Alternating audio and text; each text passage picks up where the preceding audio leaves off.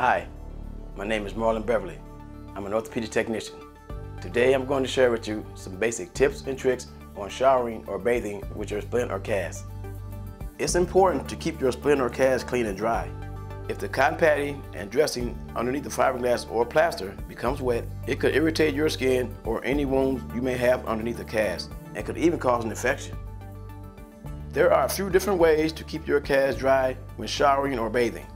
Please remember that even with these instructions, it is never recommended to submerge the cast. When showering or bathing, it's recommended to wrap and cover the cast with plastic wrap from bottom to top, making sure the plastic wrap goes above the top of the cast. Secure the plastic wrap at the top with medical tape. The tape is to prevent water from sliding down into the cast. Then apply a heavy grade trash bag, making sure the trash bag goes above the top of the cast.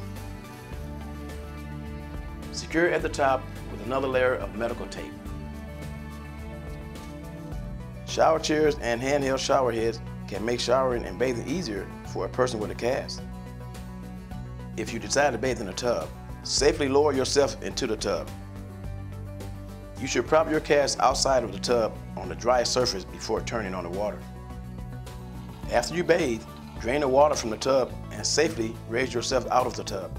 Assistance may be needed for this method. Another option to keep your cast dry is to use a product such as Dry Pro, which is available for purchase through our office. This product uses a vacuum seal to prevent water from getting in the cast.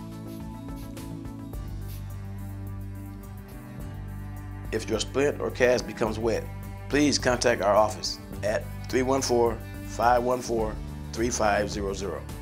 Remember, no split splashing while taking your bath. Thanks for watching.